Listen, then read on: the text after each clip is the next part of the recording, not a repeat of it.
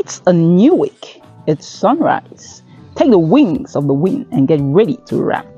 Forsake the weariness of covetousness and embrace the cheeriness of contentment. Why cast down yourself for what things you do not have, and kill with your eyes and heart those who possess what things you desire? I tell you, my dear, even the poorest of men is richer than another. No matter what more you need, there is always something to be grateful for.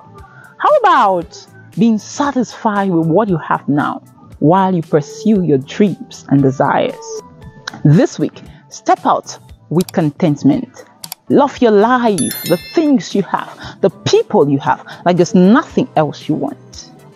And while you strive for better, satisfaction is the link that will blend your today and tomorrow into a narrative bliss.